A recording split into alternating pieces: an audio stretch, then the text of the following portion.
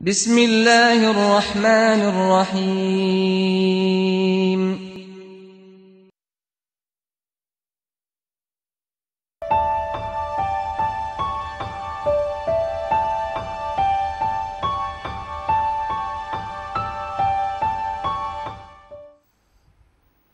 Assalamu alaikum wa rahmatullahi wa barakatuh.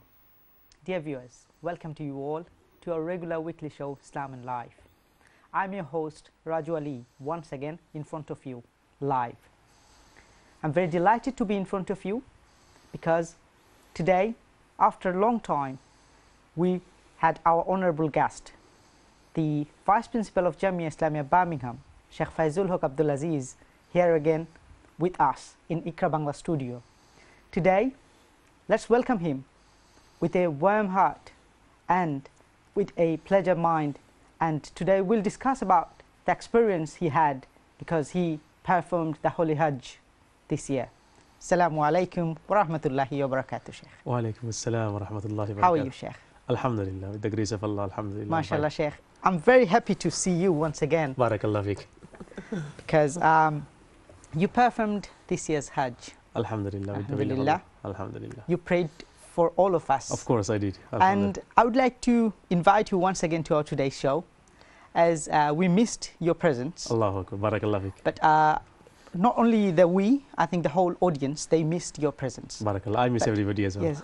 Jazakallah khairan, Shaykh. Oh, yeah, and before our today's topic, we choose a topic today which is very important. Dear viewers, we choose a topic today which is very relevant to our current world right now. We choose a topic is humanity for Rohingyas. Before going to the topic, we'll discuss about it. We'll take questions from you. The number will be given at the screens, and we'll do the Facebook Live, so you can participate if you are going somewhere or coming somewhere to home. You can participate. Before that, I would like to know about the experience of Hajj, and also what as a Muslim we should do after performing Hajj to make sure that our belief is strong. Without further delay, let's welcome to our Shaykh once again to give his remark about the Hajj and after Hajj. Jazakallah khair, Shaykh. Please. Barakallah fiqh. Assalamu alaikum wa rahmatullahi wa barakatuh. Alhamdulillahi rabbil alameen wal aqibatu lil muttaqeen was salatu was salamu ala nabiyyina Muhammad wa ala alihi wa ashabihi ajma'in. ومن تبعهم ودعا بدعوتهم وسلك مسلكهم بإحسان إلى يوم الدين أما بعد أعوذ بالله من الشيطان الرجيم بسم الله الرحمن الرحيم سبحانك لا علم لنا إلا ما علمتنا إنك أنت العليم الحكيم ربي اشرح لي صدري ويسر لي أمري واحلل عقدة من لساني يفقهوا قولي ربي زدني علما. Respected viewers, my beloved brothers and sisters, may Allah subhanahu wa ta'ala grant His peace, and may Allah subhanahu wa ta'ala grant His blessings upon all of us wherever we are and wherever we are watching this program from. As Brother Raju Ali has said, and this is from bottom of his heart, that he has missed me and the audience have missed me. My brothers and my sisters, I have missed everybody as well. We have become like a family, alhamdulillah. IQRA TV has advanced, mashallah, globally in Europe, in America, in Canada, and online as well from all over the world, alhamdulillah. People watch IQRA TV. And once I remember last year I said in the anniversary of IQRA TV that it is the family channel, alhamdulillah, because everybody sit together and watch IQRA TV's program, because in IQRA TV the message of peace, the message of Islam is conveyed in a very beautiful way in many different languages. So IQRA has become a TV of the family. It has become a family channel, alhamdulillah. So therefore I have missed all my family members, i.e. the viewers of IQRA TV, the supporters of IQRA TV, and the donors of Al-Khair Foundation, everybody, alhamdulillah. But alhamdulillah, my brothers and my sisters, in the holy place of Makkah Mukarramah and in Madinatul Munawwara and all the places of Hajj, alhamdulillah, I have remembered all my viewers, all my brothers and my sisters, and the entire ummah, alhamdulillah. My brothers and my sisters, as you can see on the screen, today's topic we're going to discuss about humanity for Rohingya. And I don't know how much, to be honest, Brother Raju, I don't know how much I'm going to be able to talk about this topic, because it's such a horrific situation. It's such a sad situation. It's such a, I have no words to be actually describe. I should say, it's only make our our eyes wet. It That's also true. make our That's true. hearts wet. That's true. That's true. Because I think it's bleeding inside our heart. I know. I'm really glad that you have chosen this topic just to bring awareness to our viewers that what's going on actually, and what can we do with regards to the brothers and the sisters and the victims of Rakhine province of Myanmar and the Rohingya Muslims. So I make dua to Allah subhanahu wa ta'ala that Allah subhanahu wa ta'ala grants me the ability.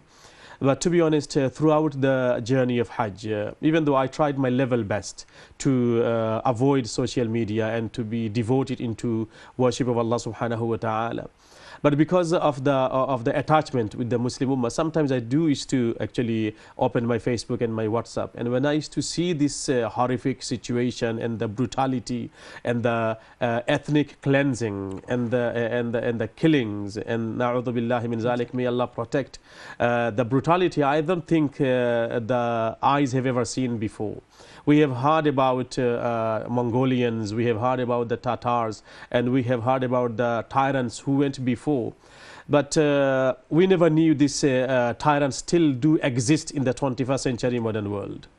But the world has shown, the tyrants have shown their actual face, that it wasn't the tyrants who have just went past in the history. In the modern day and age, there are still tyrants who exist and who actually have no love and no respect for humanity at all. They are the blood mongers, you can call them. They are the blood suckers. They are the killers, and they are the ethnic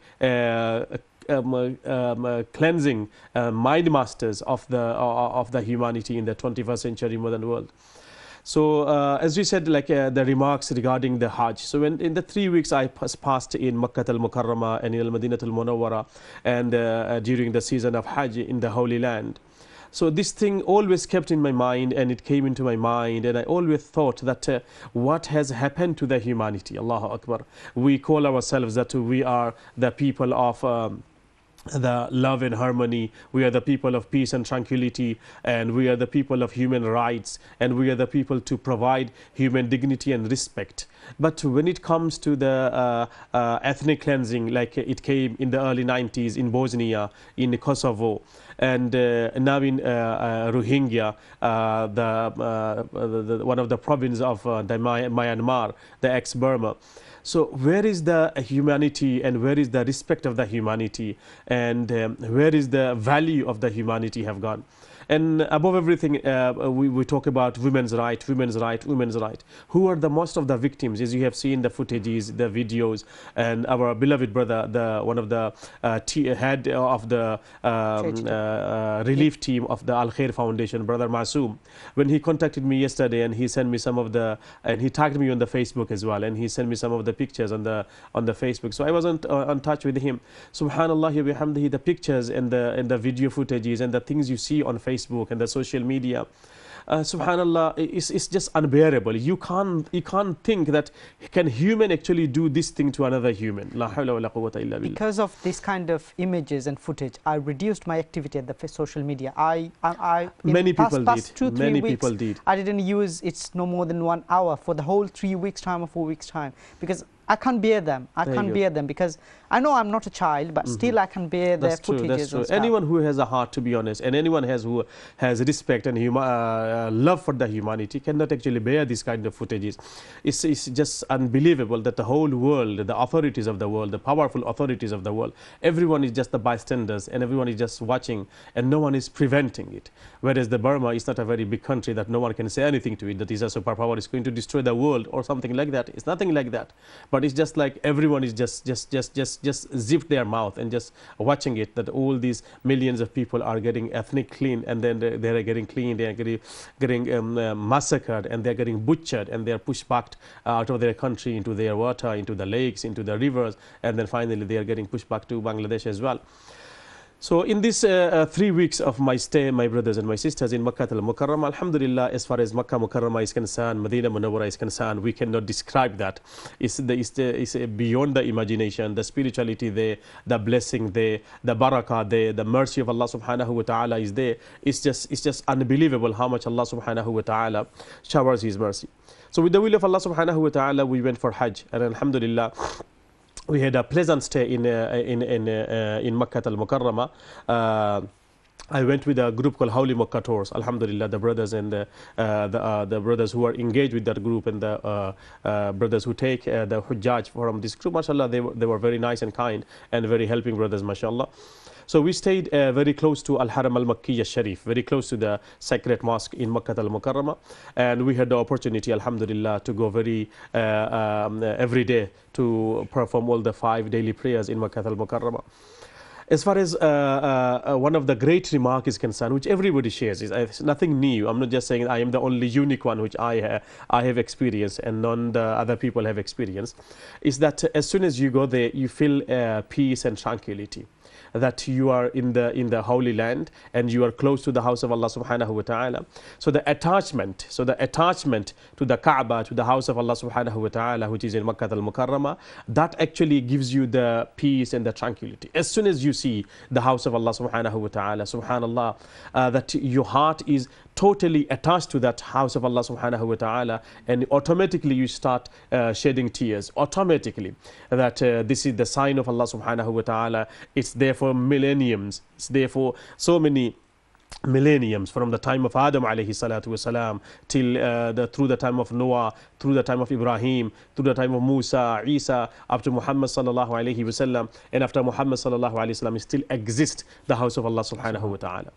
And you think that Subhanal Malik al-Quddus, a house only made from the blocks, and Allah subhanahu wa ta'ala prevented, and Allah subhanahu wa ta'ala protected that house. And Allah subhanahu wa ta'ala has said in the Holy Quran that inna awwala baytin wudi'a lin-nas lalladhi bi Bakkata mubarakan wa hudan lil alamin.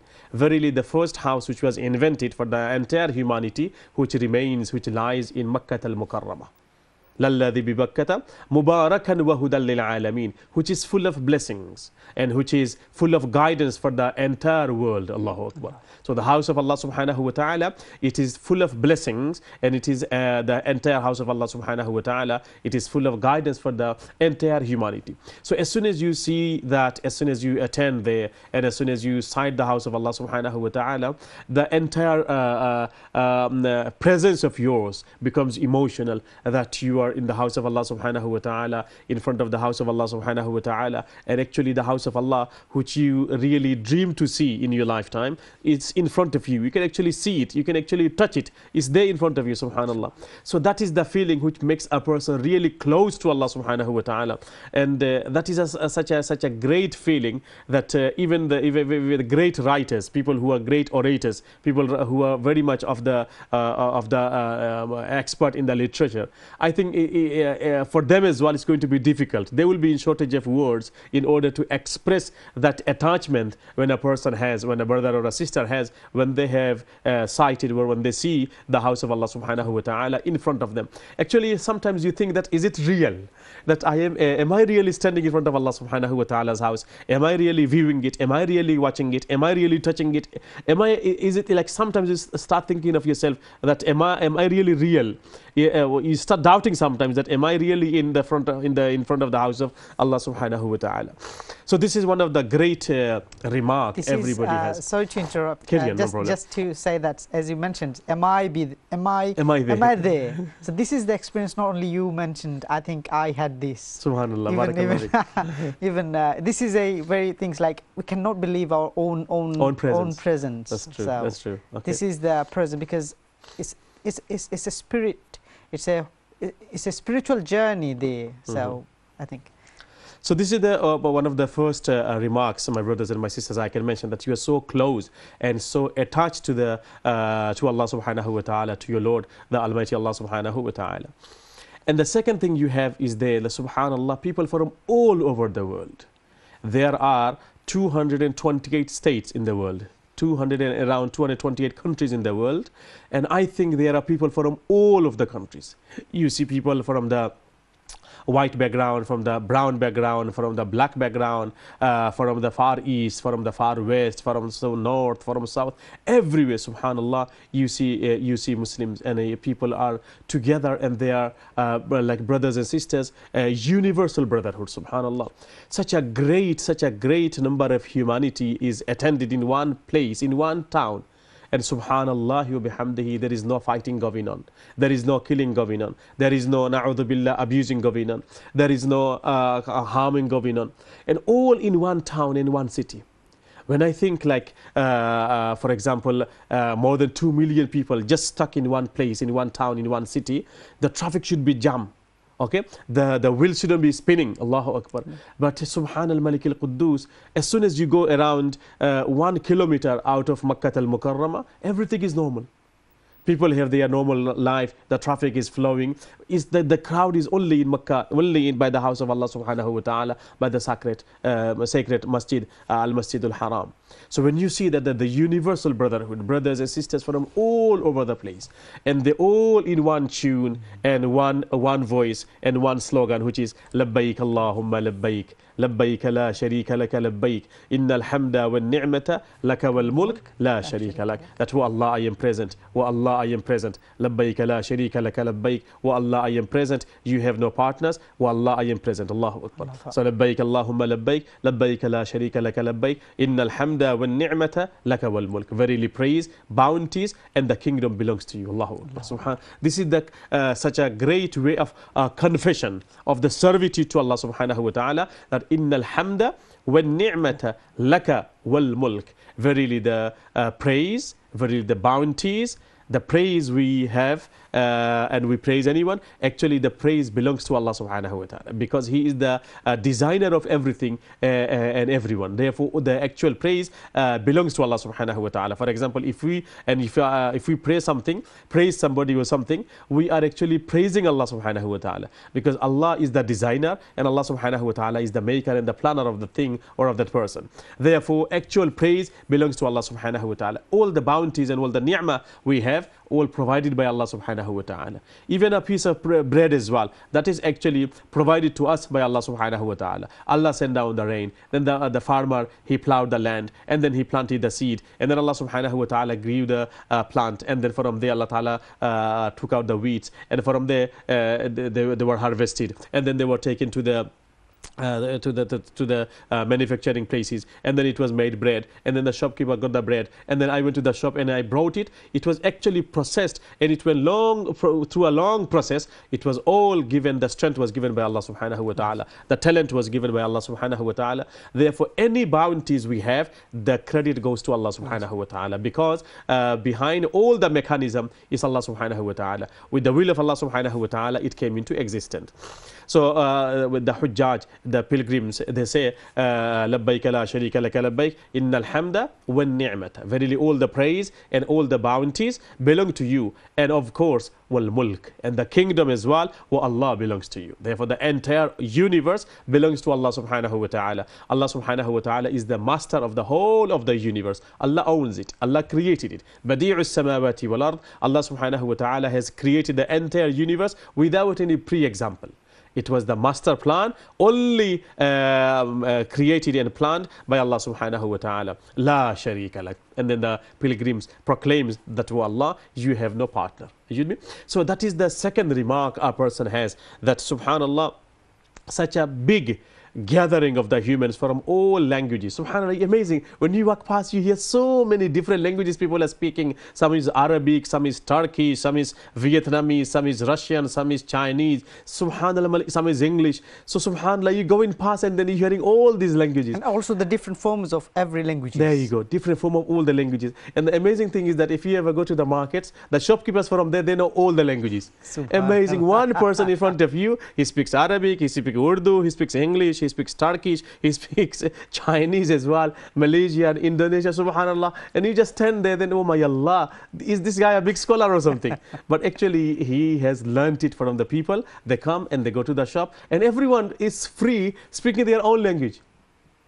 There is no barrier at all. Everyone speaks their own language, and the people, they try to understand their languages. Subhanallah Malik al-Quddus. So this is the universal brotherhood, that people from all walk of life, all background, all race and color, and all different languages, they come together and they live their life in a peaceful manner, and in a love and in a harmony for all the days they stay in Makkah al-Mukarramah. And the third remark, my brother Rajwali, which a person actually can see and physically he can experience that subhanallah, a land, Makkah Mukarramah is a land, Allah explains that in the Quran, غَيْرَ ذِي زَرْعٍ, a land which doesn't grow any plant at all black mountains around. It's like burnt. It's not rocks. even the grassy mountains, it's the stone mountains. Stone, rocks, big rocks. Big, and they are like, subhanallah, proper black, as if they are burnt. No sign of any kind of life there, subhanallah. But in that town, Allah subhanahu wa ta'ala provides and fulfills the needs of everybody. Not even a single pilgrim you will find, not even a single Haji you will find that they have their basic needs, and they could not find that in Makkah al-Mukarramah. Subhanal Malik al-Quddus. Huge population. Makkah Mukarramah is one of the oldest city of the world. And on top of that, more than 2 million people. Just suddenly, for 2 months, they arrive in Makkah Mukarramah. More than 2 million people. There is never ever any shortage of gas. There is never ever any shortage of electricity. There never ever the biggest bounty of Allah, which is water. Neither in the hotel, neither, subhanallah, Zamzam is something else. I'll talk about Zamzam as well. But even the normal water which people have in their hotels, subhanallah, there is never ever any shortage of it. Allahu Akbar, Allahu Akbar. And then on top of that, food, and then fruits, and then subhanallah, all the basic fundamental needs. You say Allahu Akbar. This is definitely not the human's job. This is definitely the job of Allah subhanahu wa ta'ala, where Allah subhanahu wa ta'ala has promised in the Quran, yujba ilayhi thamaratu kulli shay. That Makkah Mukarramah is that city. Allah subhanahu wa ta'ala talks about it, and Allah subhanahu wa ta'ala has said that we have made it haraman amina, a sacred and a peaceful haram, a respected place to worship Allah subhanahu wa ta'ala. And then Allah ta'ala has said, yujba ilayhi thamaratu kulli shay, that all the things, the best of all the things will be taken into Makkah al-Mukarramah. Allahu Akbar. So everything is taken into Makkah al-Mukarramah, either by the food or by the fruits. Subhanallah, you see. And because the region is very hot, sometimes we had the weather up to around 46 degrees Celsius. Allahu Akbar. Subhanallah Malik al-Quddus. So because it's the hot region, you sweat a lot. Subhanallah. Therefore, you drink a lot and you eat a lot as well, because everything gets digested so quickly. Compared to England, for example, because it's a cold country, and if somebody has a less movement, he doesn't do a lot of exercise, then subhanallah, he doesn't get hungry. But in there, because by going to prayers and coming back, because remember that there are more than 2 million people on the street, and you are going through them, so going through and coming out from there, it's a long walk. The Masjid al-Haram by itself is a big walk. Allahu Akbar. It's massive, it's huge, subhanallah. Around more than 3 million people can actually fit within the Masjid al-Haram. Allahu Akbar. Now you can imagine how big and how huge it is. The new extension they have made. So once I stood by the main door, the main gate of the new extension, and I looked at the Kaaba. According to my estimation, the distance is between the distance same as the distance between the Safa and Marwa, which is, I think, around half a kilometer. So if from the door just to reach to the Kaaba, the house of Allah, if there is a half kilometer, then you can put that in a radius. How much is that? Subhanallah Malik al-Quddus. So subhanallah, you've become tired, you feel thirsty, and you feel hungry as well. But subhanallah, there is all the fundamental needs are there to fulfill all your needs. Whatever you want to eat, whatever you want to drink, and everything tastes so tasty that subhanallah, you just feel like eating. Okay, but this is the bounty of Allah subhanahu wa ta'ala. This is from the miracle of Allah subhanahu wa ta'ala, that Allah subhanahu wa ta'ala brings everything in there. So there are many remarks, Brother Raju, there's many remarks you can talk. In fact, actually, we can have a whole 1 hour 30-minute show on these. We cannot actually fulfill everything, but these are the 3 main things. Of course, there's some more as well. That first one, a person is that he feels so attached and close to Allah subhanahu wa ta'ala. The Lord which a person worships without seeing, when he sees the house of Allah subhanahu wa ta'ala, he's so much into attachment with Allah subhanahu wa ta'ala. Number 2, universal brotherhood. And number 3, the blessings a person has and he witnesses and she witnesses is unremarkable. So these are the great things, inshallah. We'll continue as well later. Jazakallah khairan, Shaykh. It's time for a short break. No problem. Dear viewers, we'll learn lots of things. We'll learn about the attachment of the holy city Makkah and the Hajj. We'll continue this topic, and also we'll put some light on our today's topic, Rohingya issues, about the humanitarian Rohingyas. So please bear with us, and also we'll take calls from the next segments. The number will be given at the screen. Please stay with us. We'll come back shortly. Assalamu alaikum wa rahmatullahi wa barakatuh.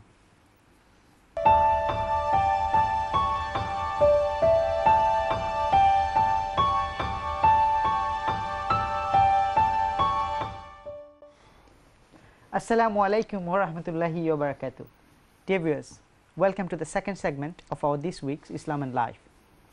We are discussing about a very important issues.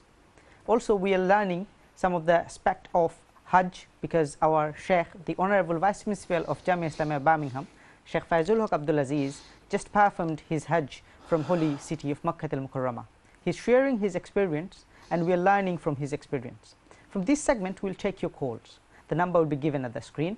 Let me say the number by it's 0207 096 0405. The number will be given at the screen, and you can call us and put your questions forward regarding the issues or any other issues you are having with your life. Without further delay, let's get back to our Shaykh and learn as he performed his Hajj, and what as a Haji or Hujjaj, what we should do after, like completing the performance we did at Hajj. Assalamu alaikum, Shaykh. Wa alaikum salam wa rahmatullahi wa barakatuh. Shaykh, thank you very much for your remark earlier at the first segment. You mentioned about your journey throughout the past 3 weeks for the Hajj.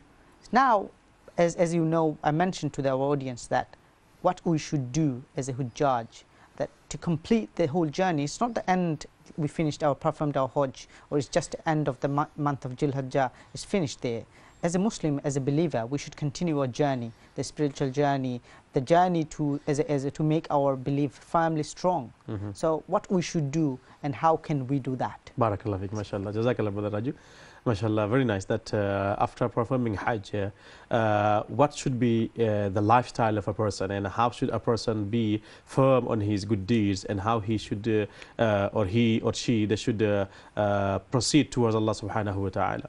So my brothers and my sisters, after performing Hajj, one of the advice which the scholars always give is that Alhamdulillah, with the grace of Allah subhanahu wa ta'ala, Allah has given us the ability to perform Hajj, and Allah subhanahu wa ta'ala accept. With regards to the virtue of Hajj, our beloved Prophet Sayyidina Muhammad sallallahu alayhi wa sallam has said that Man hajja lillahi falam yafsuq walam yarfuth raja'aka yawmin waladathu ummuhu. That when a person performs Hajj for Allah subhanahu wa ta'ala, to please Allah subhanahu wa ta'ala, and within that Hajj a person doesn't do anything, doesn't commit any sins, and doesn't do anything against the morality, then this person will return home kayawmin waladathu ummu, like he is the newborn baby, as if his mother has given birth to him today. So as soon as a person performs Hajj, all his sins are forgiven. He's doing a refresher. He is starting his life again, a new start, which he is free from sins. All the sins are forgiven, and he has a new record. Allah subhanahu wa ta'ala, with regards to Hajj, he has said that Al-Hajju ashhurum ma'lumat faman farada fihinna al-hajja fala rafatha wala fusuqa wala jidala fil hajj. That Hajj is performed in known months, which are Shawwal, Zulqa'dah, and the first 10 days of Zulhijjah. Whoever makes Hajj compulsory upon him on these days, fala rafatha wala fusuqa wala jidala fil hajj. There shouldn't be anything immodest, there shouldn't be any committing sins, and there shouldn't be any kind of fighting or argument in the Hajj. So Allah subhanahu wa ta'ala and his beloved Prophet sallallahu alayhi wa sallam, Allah is giving us the guideline that how a person should be performing Hajj. No committing sins, no immodesty, and no fighting. And Rasulullah sallallahu alayhi wa sallam is giving us the reward of that. That if a person refrains from these three things, what will happen to him? Raja'aka yawmin waladathu ummu. He will return his house as if that his mother has given him birth today, i.e. he is free from all the sins. So once we have, my brothers and my sisters, performed Hajj and we are free from all the sins, now the ball is in our court. What we meant to do is now try our level best not to commit any sin, not to make our records bad, not to fulfill our records with the sins, with the effect of the sins. And once Allah subhanahu wa ta'ala has cleansed our hearts, once Allah subhanahu wa ta'ala has cleaned our records from all the sins, now is our level best. We should try our utmost level best in order to keep our record clean, free from sins, and be on the right path, obedient to Allah subhanahu wa ta'ala, away from shaitan and away from the inspiration of shaitan, and be obedient to Allah subhanahu wa ta'ala and be firm on the good deeds to please Allah subhanahu wa ta'ala. Like for example, in the worldly matters as well, if somebody has a clean record, okay, Now, whenever he goes for to a bank or he applies for a job, they always do a credit check on that person. That is the credit of that person, is the credit record of that person, is it clean or not? If somebody has that clean, subhanallah, he tries his level best not to do anything which will spoil that, which will make him a guilty person in front of the bank or in front of the job authorities who will offer him the job. So everybody try their level best to keep that record as clean as possible. Nobody wants to be recorded as a criminal, or he or she, nobody wants to have any criminal offense recorded on their records. So like physically we try our level best to keep that clean, spiritually as well, the record which we have with Allah subhanahu wa ta'ala, which is clean after performing Hajj, we should try our level best not to make it a mess again, not to fulfill it with the sins. As far as trying our level best is that we try our level best to keep it as clean as possible. Because my brothers and my sisters, Allah subhanahu wa ta'ala loves us. Therefore Allah subhanahu wa ta'ala has took us for Hajj. Okay, and Allah subhanahu wa ta'ala has forgiven our sins. Now it is our duty to keep that clean, not to commit any sins, and always be obedient to Allah subhanahu wa ta'ala. So the life after Hajj, in one very little short phrase, nutshell, is that be good, continue with the good deeds, never ever commit any bad deeds, and never ever try to be a lie of shaitan. Always be close to Allah subhanahu wa ta'ala.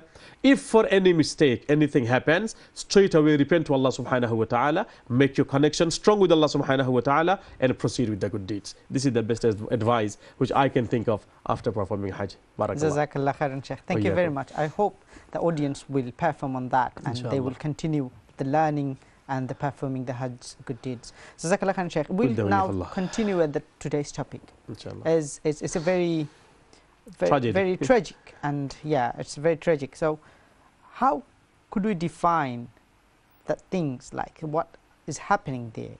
How could is there a definition? Allah Akbar. My brother, as far as the topic is concerned, humanity for Rohingya, I think humanity doesn't remain anymore. I think the humanity has gone. One of the poet, he says that the humanity has actually, it was buried. It is gone for a long time. We only see the physical humans. The actual human, it has actually gone. With regards to what's happening in Rohingya, the Rohingya people, I think Rohingya is the name of their tribe. Okay, and the place where they live in is called Rakhine. Okay, it's a big province from current Myanmar, the ex-Burma, which is close to the border of Bangladesh. And it's a huge area. It's a huge area. These people who are victimized and killed there now, they are the native settlers of that area. They were the native people of that area. For past century, like millennium, more than a millennium. You can call that, because they are the native people from there. It's like Londoners. Okay, London belongs to the Londoners. Okay, England belongs to the English people. Okay, so Birmingham belongs to the Burmese. So Rakhine belongs to the people of Rohingya. They are the native people from there. They are the people from there. They speak the language. They are the people from there. Now, may Allah protect, for so many decades, actually there was a ethnic cleansing going on. Ethnic cleansing. Genocide was committed. That these people, they need to be, the authorities there, they are planning that they need to get rid of these people, either by killing them, either by forcefully pushing them out of their place, or whatever the case is, they are taking them out of there. Now these Muslims, they were there for so many of the centuries. They were living there. They are the native people from there. And once upon a time, when the Usmani Khilafah was there, if I remember correctly, once upon a time, it was under the ruling of the Islamic Khilafah, the Ottoman Empire, the Uthmani Khilafah. It was, that area was also in that Khilafah, under the Khilafah. Therefore, they are the people from there. They are the native people from there. But very sadly, these people, they were not recognized by the authorities of the Myanmar. The current Myanmar, because they're not recognized as a citizen, but they had the representative at the House of Parliament. There you go. They had the MPs. So how, if somebody is not the citizen, how can they be the representative of the citizens? And they were deprived from many of the basic fundamental needs. For example, they were only allowed to have education up to primary level, up to the year of 5.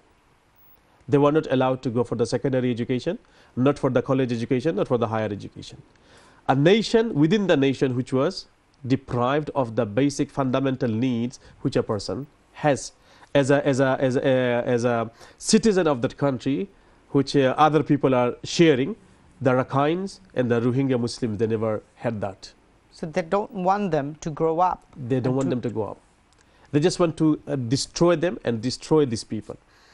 They never had any of the rights of any of the fundamental rights, such as medical rights, such as the housing rights. They never had nothing. These people, they strived and they tried in their level best in order to survive. And they were just surviving on the brink of surviving. But even on top of that, the authorities from there, they don't tolerate them. They want to kill them. And sometimes they just increase the killing. So sometimes even not the major media catches that. Like sometimes because of the nowadays we have the social media, and because of the nowadays we have the latest phones. Because of that, some people sometimes they do catch some images, and this comes and they become viral in the social media, and people know about it. Otherwise, the ethnic cleansing is going on. Therefore, you can call it for decades. They are deprived from everything, and the killings is going on. Now comes the question: where is the humanity nowadays? Where is the humanity?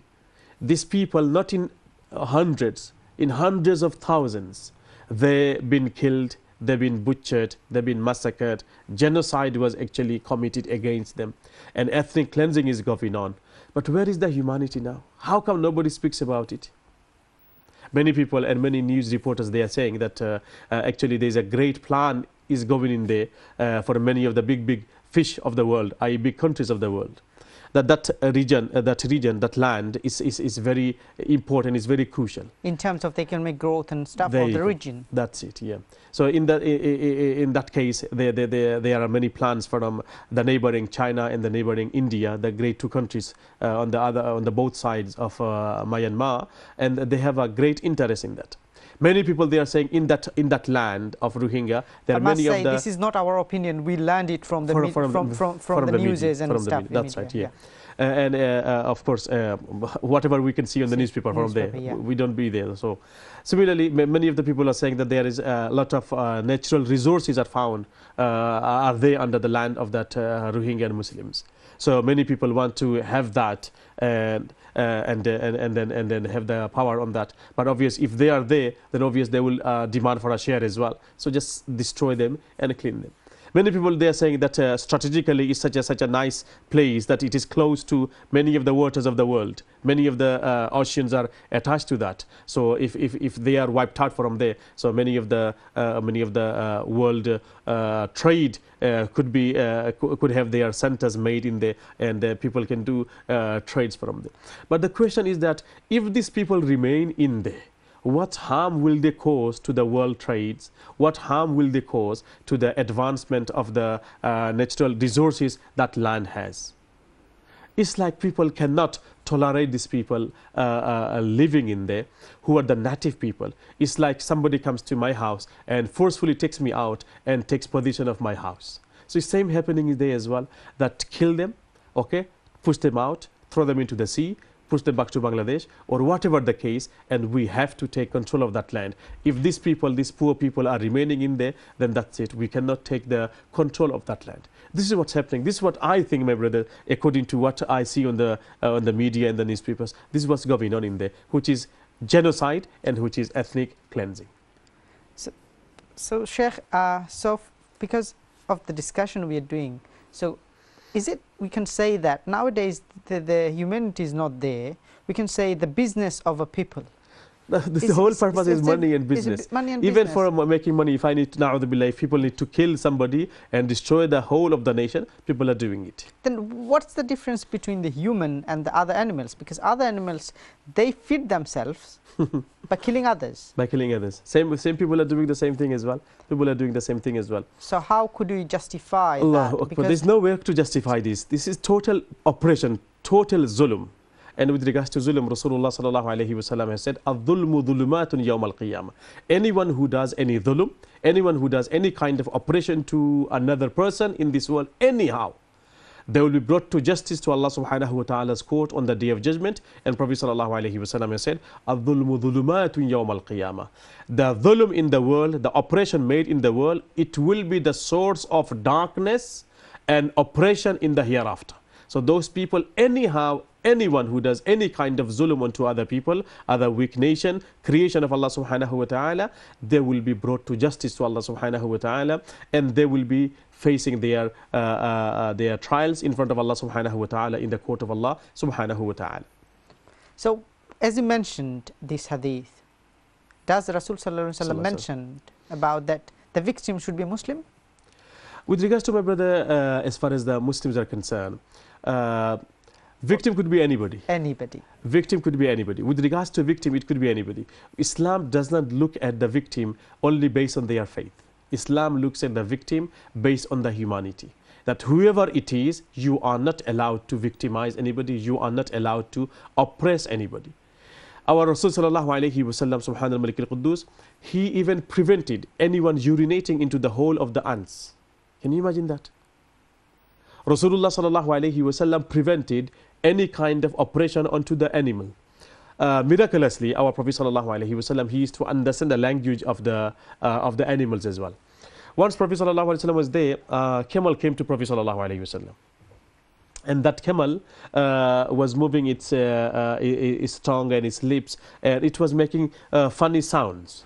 And that was the style the camel can actually express its grief to Rasulullah sallallahu alayhi wa sallam. Now, miraculously, Rasulullah sallallahu alayhi wa sallam is to understand the language of the animals. Rasulullah sallallahu alayhi wa sallam called his master, and Prophet sallallahu alayhi wa sallam said that your camel is saying that you take extra service from it, but you give less provision to it. Prophet sallallahu alaihi wasallam then said to the master that whenever you are traveling with your camel, whenever you are traveling with your animals, give them their due rights and then take the service from them. Allahu Akbar. So as far as doing something wrong to animals are concerned, that is also not proven, and that is not also not allowed. And Prophet sallallahu alaihi wasallam has strictly prohibited that. Rasulullah sallallahu alaihi wasallam has strictly prohibited that. Once Prophet sallallahu alaihi wasallam was going past, and Prophet sallallahu alaihi wasallam realized that one of the companion, he was punishing one of his slave. He was punishing one of his slave. So Rasulullah sallallahu alaihi wasallam called that sahabi, called that companion, and Prophet sallallahu alaihi wasallam has said, "Do you know Allah has more power on you than you have on your servant, on your slave?" Allahu Akbar. Allah has more power on you than you have on your slave. Allahu Akbar. Upon hearing this, the sahabi of Rasul sallallahu alaihi wasallam, the companion of Prophet sallallahu alaihi wasallam, he actually freed his slaves. That subhanallah, Rasulullah sallallahu alaihi wasallam is saying this. So as far as zulm is concerned, Allahu Akbar, zulm is concerned, it is not allowed for anybody, not only for Muslim, non-Muslim, anybody. As humanity, we are not allowed to do any kind of zulm to anybody. And Allah subhanahu wa ta'ala, many places in the Holy Quran, Inna Allah la yuhibbu dhalimeen. Allah subhanahu wa ta'ala does not like the oppressors. Allah subhanahu wa ta'ala does not like anyone who does zulm. Now, what is zulm? Comes the question, what is zulm? Literally, zulm means, in Arabic it says, وَضْعُ الشَّيْءِ عَلَى غَيْرِ مَحَلِّهِ, to put something in the wrong place. Normally, people wear the watch on their wrist. Okay? This is the place for the watch. If I take this watch from my wrist, and if I put it on my ankle, this will be zulm with this watch. Because the watch meant to go on the wrist. It is made for the wrist. It is not made for the ankle. So if I take it off and if I put it onto my ankle, that is the dhulm with this watch. وَضَعُ الشَّيْءِ عَلَى غَيْرِ مَحَلِّهِ. Now, when people have their rights and when these rights are not given to people, this is zulm. When people have the rights to reside in a land which they own and they are not allowed to reside in there, they are forcefully killed and forcefully they are taken out, that is zulm. People have their rights as a citizen of a country to have the basic fundamental needs, education, health, housing, etc., etc. If people are deprived from these things, then this is known as zulm. Now, as far as the Rohingya are concerned, they are from every angle, they are deprived. From every angle, they are deprived. They have no basic fundamental rights. They have no education. They have no health. They have no shelter. They have nothing, to be honest. And they are forcefully taken out of their countries.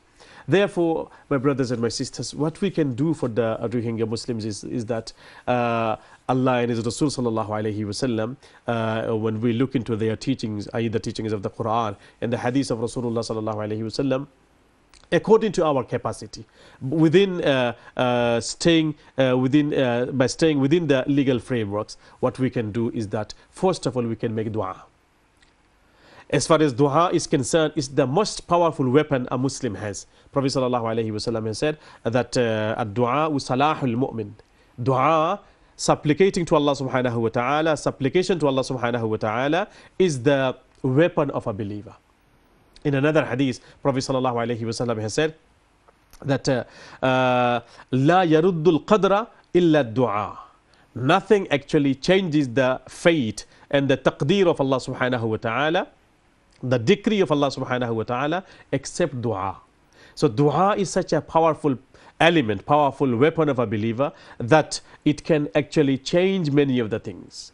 And Prophet sallallahu alaihi wasallam has given us the command that for every little need and every greater need, make dua to Allah subhanahu wa ta'ala. In one of the hadiths, Prophet sallallahu alaihi wasallam said, even if your shoelace breaks, even for that as well, make dua to Allah subhanahu wa ta'ala.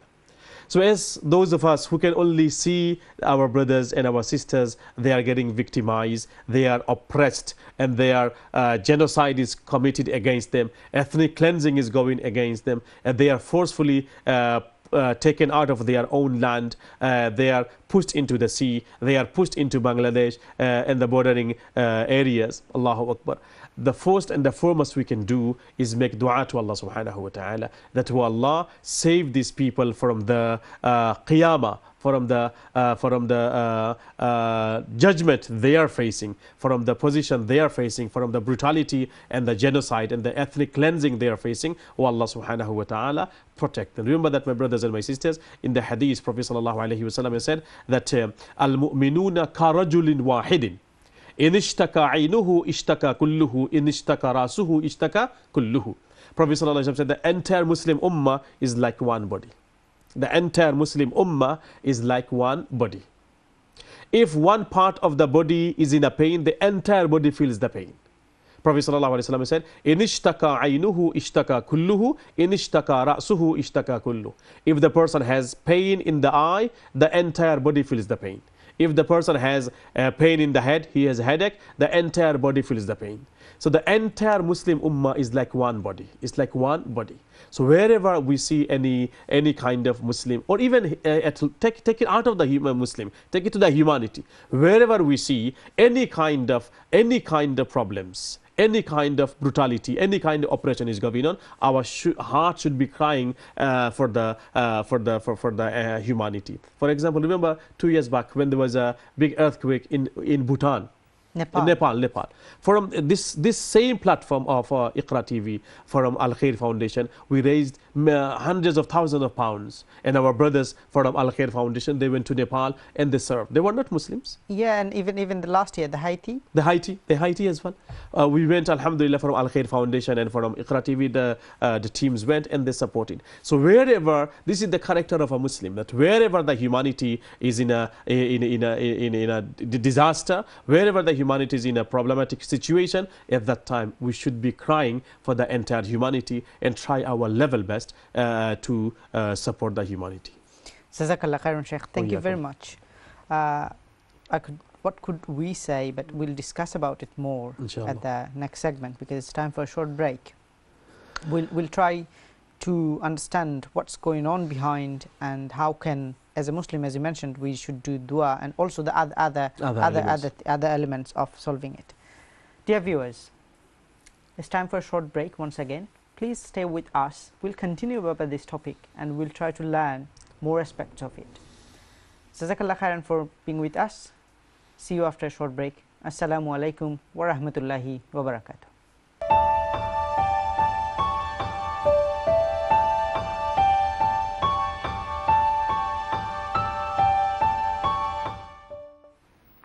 Assalamu alaikum wa rahmatullahi wa barakatuh. Dear viewers, welcome to you all to our third and final segment of this week's Islam and Life. We are discussing before the break about the Rohingya issues and the humanity. We learned that any victims, despite of their religion, their ethnicity, any victims will be treated equally. Any victims can say or can request the judgment to Allah subhanahu wa ta'ala directly. We learn that we should not differentiate any kind of victims, because the victims are the victims, and we should stand with them at anyhow.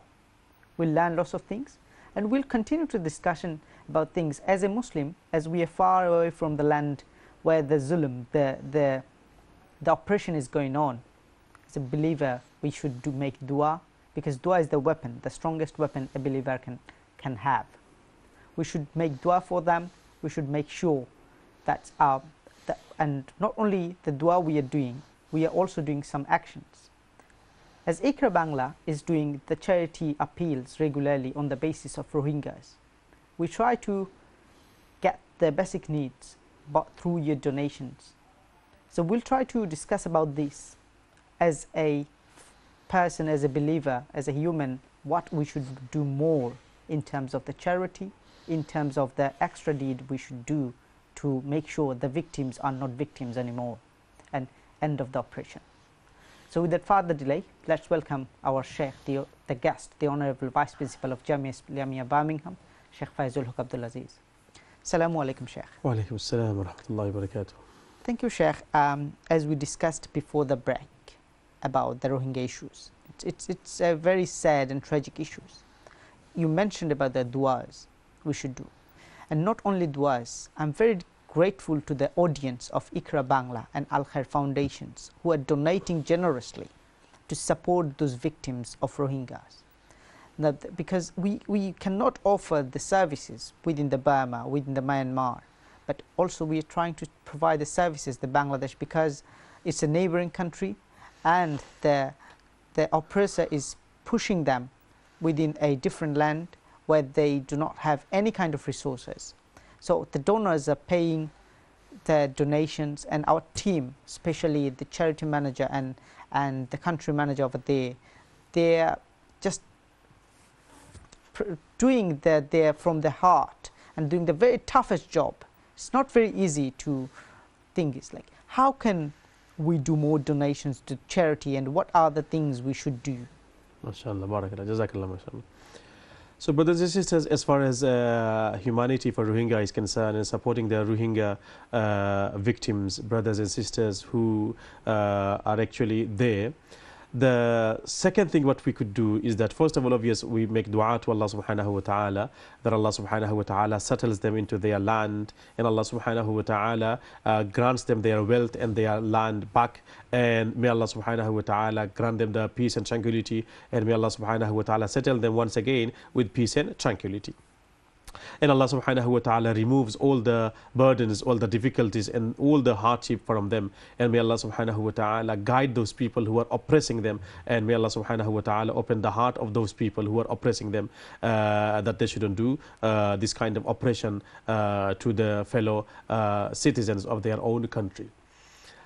Second thing, my brothers and my sisters, what we can do is that obvious, as Brother Rajwali has mentioned, that our team is there and we are donating, and our audience are, mashallah, they have responded, mashallah, immensely to the calls and to the fundraising programs of IQRA, both of the IQRA channels, to be honest, IQRA Urdu and IQRA Bangla, and through online as well, on and Al-Khair Foundation.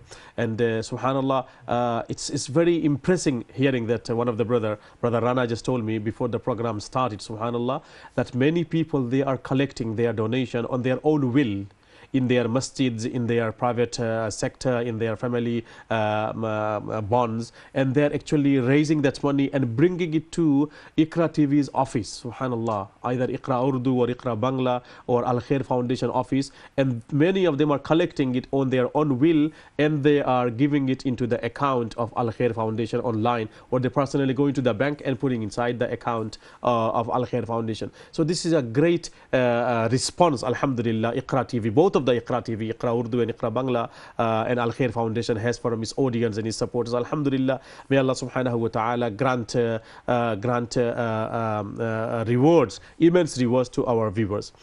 Before I go to that, my brothers and my sisters, obvious, first of all, we'll make dua to Allah subhanahu wa ta'ala for the victims of Rohingya and any other victims anywhere in the world. Allah subhanahu wa ta'ala grant everyone peace and tranquility. Second thing, my brothers and my sisters, as we can do, by staying within the legal framework, not to be extreme, not to go over the limit, not to do anything which is against the law of the land of our country, of England. By staying within the legal frameworks, what we can do is that we can contact our MP. We can contact our MP, and even in our local areas, if there is a minister as well, many of the MPs, they are ministers as well, and they are voted by us, they are supported by us. We can make appointments with them, we can go to them, we can write letters to them, we can write letters to our own Prime Minister Theresa May, we can write letters to our Foreign Secretary, we can write letters to our opposition leader, Mr. Jeremy Corbyn. We can, any source we have, try to utilize that to bring that oppression to an end. These people, they are the native people of there, they are the people of that land, they belong there, that land belongs to them. There is no rights for anyone whosoever it is to push them out of their country, and what they are doing to them is totally brutality, genocide, ethnic cleansing. Neither any religion nor any faith, neither any culture, neither any laws permits that. Neither United Nations charters are there. The Geneva Convention is there. That everybody in this world, they have the freedom of practicing their faith, practicing their culture, and then living into their land and express the freedom of their living standards. Therefore, everybody has the basic fundamental needs. Anyone who is depriving them from their basic fundamental needs, they are the tyrants, they are the oppressors, and they should be brought to justice. And inshallah, my brothers and my sisters, we have that hope that as far as zulm is concerned, Allah subhanahu wa ta'ala, amazing thing is that Allah tolerates kufr. Allah tolerates shirk. You may say, Shaykh, how is that? If a person commits shirk, which is the biggest sin, crime against Allah, Allah tolerates that. Allah doesn't kill the person who commits shirk. The consequences will be in the hereafter. But as far as the world is concerned, even Allah provides them more. Anyone commits kufr, Allah subhanahu wa ta'ala will deal with that in the hereafter. But just because of that, Allah subhanahu wa ta'ala doesn't destroy anybody. But as far as zulm is concerned, is such a thing, Allahu Akbar, that Allah subhanahu wa ta'ala does not tolerate that. Anyone, any individual, any nation who do any zulm to anyone else, Allah subhanahu wa ta'ala, either today or tomorrow, Allah subhanahu wa ta'ala will definitely bring them to justice.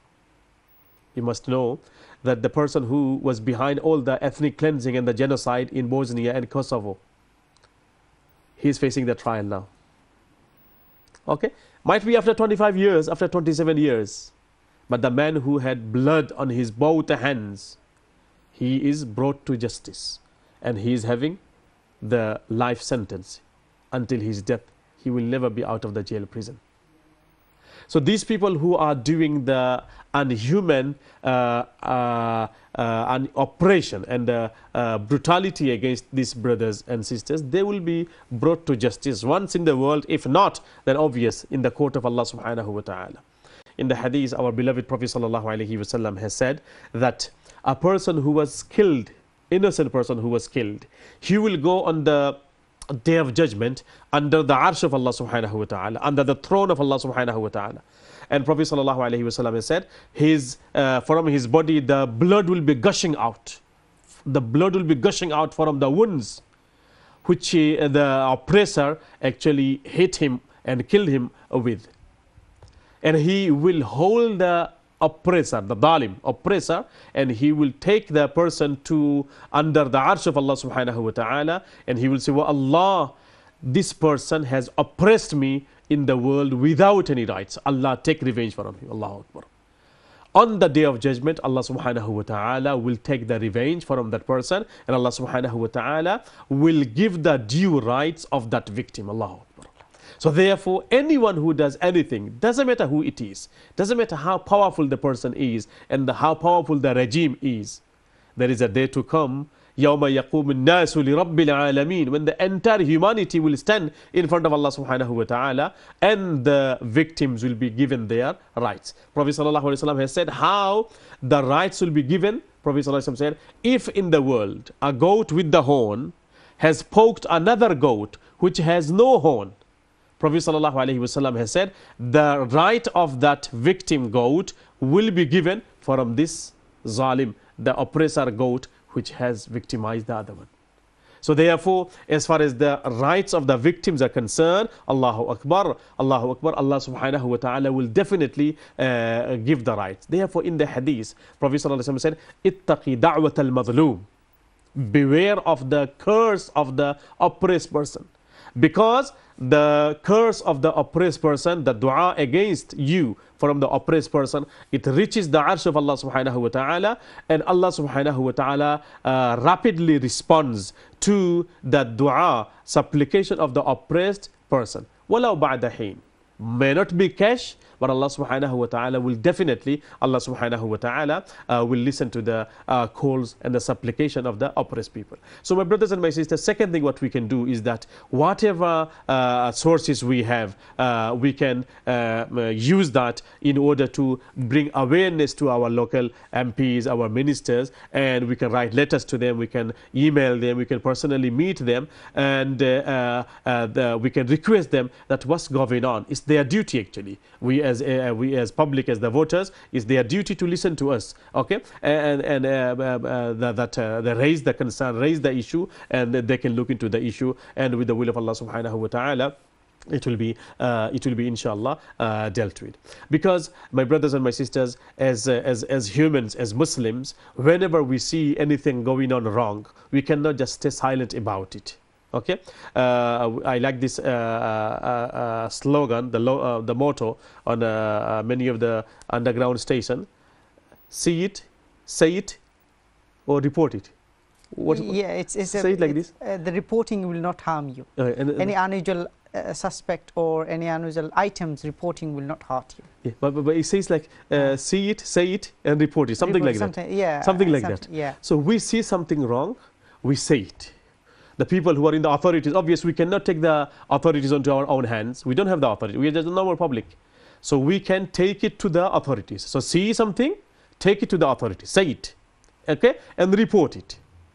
And then let them act according to it. So after making dua, my brothers and my sisters, bring draw attention of your local MPs and the ministers with regards to the issue. Because Prophet sallallahu alaihi wasallam said in the hadith of Sahih Muslim, "Man lam yahtamma bi umuri al-muslimin falaysa minhum."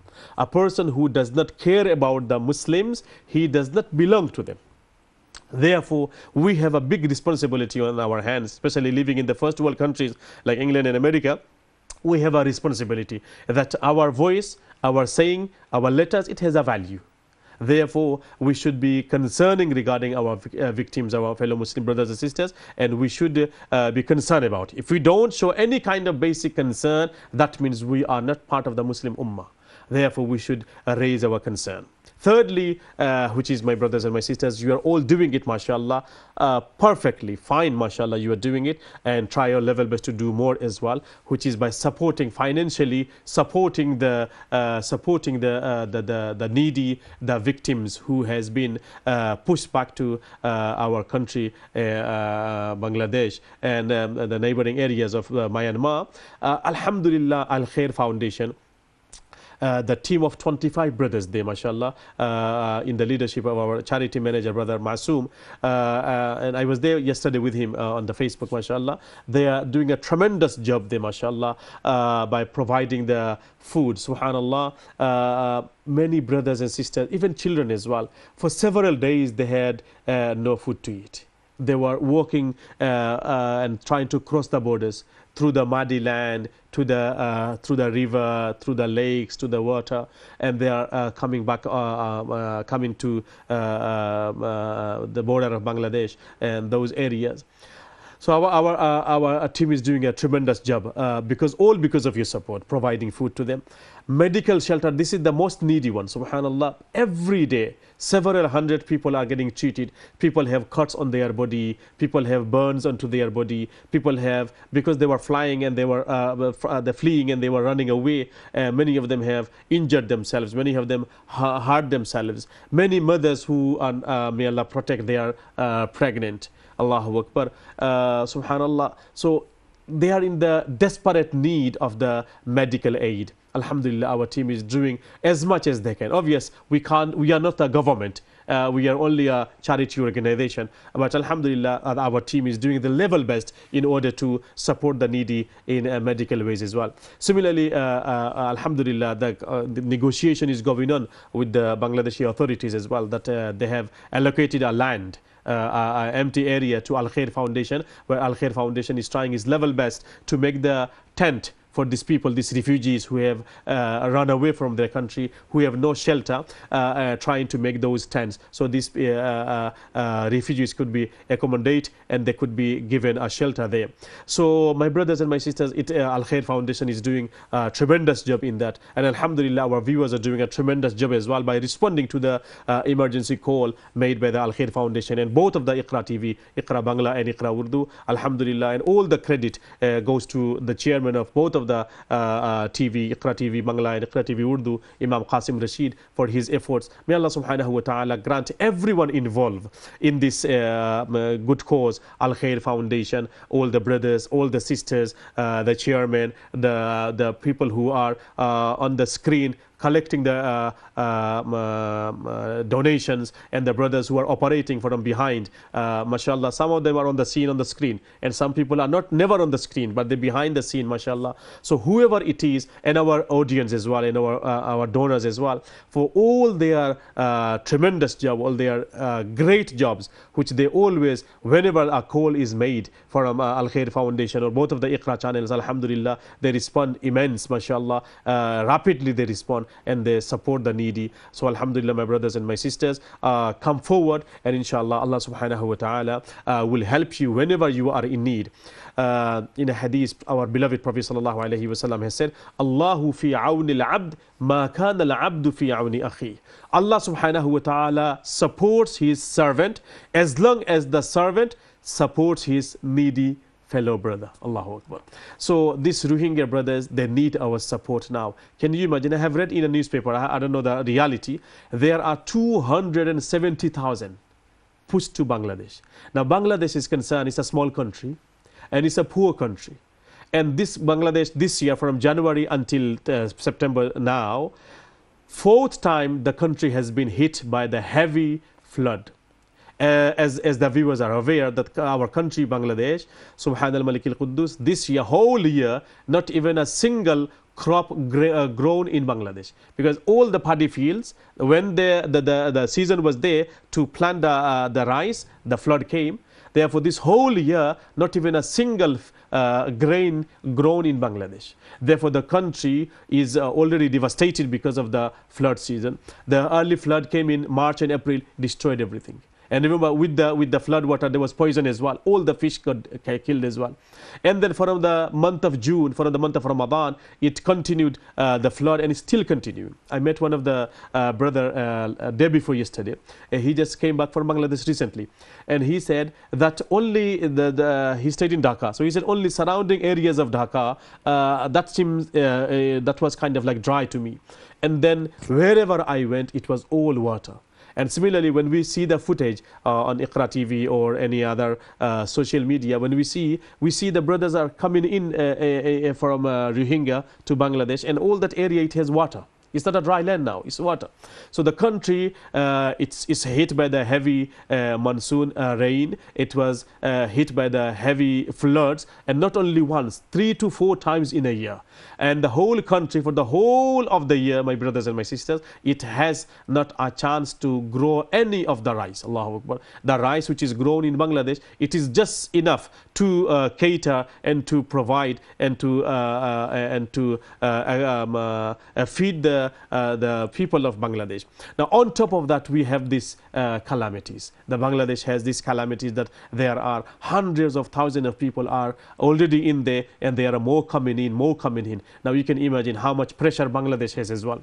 Therefore, we all need to open our hearts and raise our concern and open our hands as well, and try our level best to give as much as we can, because our Rasul sallallahu alaihi wasallam has said that Allah subhanahu wa ta'ala supports those people who support their needy fellow brothers and sisters when they are in need. So if we support them, definitely Allah subhanahu wa ta'ala will support us as well when it is a difficult time for us. Obviously, we don't make dua to Allah ta'ala that we face difficult times as well, because we are so weak. We cannot face any kind of difficulties. As long as a person has a headache in England, he has to take paracetamol. It's like us people, we are so weak. Physically and spiritually, in both ways. Therefore, we should always make dua to Allah subhanahu wa ta'ala of al-afiyah. Afiyah means, oh Allah, please grant me peace and tranquility, and do not test me, because I don't have the capacity of being tested by Allah subhanahu wa ta'ala. Only those people who are tested, they have the capacity of doing so. Therefore, we don't have that capacity. We make dua to Allah subhanahu wa ta'ala that Allah subhanahu wa ta'ala protects us from any kind of calamities and any kind of test. So therefore, my brothers and my sisters, mashallah, whenever the charity is made for the victims, alhamdulillah, your responses are just super, mashallah. Please do continue. Inshallah, Allah subhanahu wa ta'ala will assist you, and Allah subhanahu wa ta'ala will support you. For example, the Rohingya brothers and the Rohingya sisters, subhanallah, it's like many a times it's unbearable. It can't be mentioned that how they are actually killing and how they are committing the genocide against humanity. Allahu Akbar. Allahu Akbar. Today I just saw one of the picture on the Facebook that subhanallah, and these sisters are so much with regards to their religion as well, with proper hijab, subhanallah. One of the sisters, she was trying to run away from that operation, and then she was running through the muddy land, and then she could not run, and then finally she collapsed and she died. And that picture came in the Facebook, it became viral there. Subhanallah, the entire body is covered with the burqa, with the hijab, with the jilbab, and she is in the prostrating position, and in that position she has given her life back to Allah subhanahu wa ta'ala. Allahu Akbar, Allahu Akbar. Another day, another picture came that a mother, she was carrying one baby, the newborn baby, on the lap like this, and other about 1 year or 2 year old baby on her back. And then she has mud all over her body, and she is running away, looking for the refuge in the world of Allah subhanahu wa ta'ala. So my brothers and my sisters, they are totally victimized, they are totally oppressed, they have nothing at all. Everyone is deprived from their basic fundamental needs, and they are forcefully taken out of their land. Please expand your hands, make dua to Allah subhanahu wa ta'ala, and support these needy people, and make dua to Allah subhanahu wa ta'ala that Allah ta'ala protects us as well, and Allah Ta'ala doesn't put us or anyone else in the world in this kind of horrific situation. May Allah subhanahu wa ta'ala grant you immense rewards for listening and supporting and for donating, and may Allah subhanahu wa ta'ala protect all of us and the entire humanity from any kind of calamities, inshallah. With the will of Allah subhanahu wa ta'ala, we'll see you inshallah next week as well with the same program in the same time with our brother Raju Ali. Please, for the sake of Allah subhanahu wa ta'ala, once again I'd just like to remind with regards to the Hajj as well, those people who came back from Hajj, that please, with the for the sake of Allah subhanahu wa ta'ala, continue with your good deeds like you are in Makkah Mukarramah,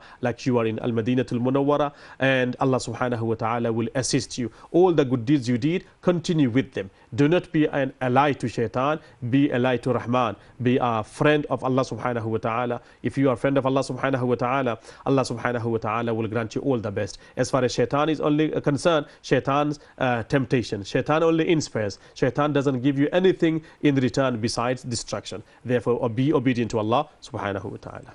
Jazakallah khairan, Shaykh. Thank you very much for your remark today. Barakallah. We learned from you that, dear viewers, we learned from our Honorable Shaykh, the guest, Vice Principal of Jamia Islamiyah Birmingham. We learned that we should make dua for the Rohingya Muslims. We should keep donating for the money, for the charity for them. And also we should do lobby, and we should make sure that we contact the right authority to take some actions. So with this remark, we'll not make our show any longer. It's the end of our today's show. We thank our Shaykh, and we make sure that we'll have a good result, end of the lobbying, end of the conversation for the Rohingyas. See you the next week at the same time, same channel. At the meantime, you can watch our show at YouTube. Just write down the name Islam and Life in today's date, and you'll find our show recorded on YouTube, and you can watch it as you like. Take care. Jazakallah khairan for your time. We thank our Shaykh once again. Thank you, Shaykh. And goodbye for now. Assalamu alaikum wa rahmatullahi wa barakatuh.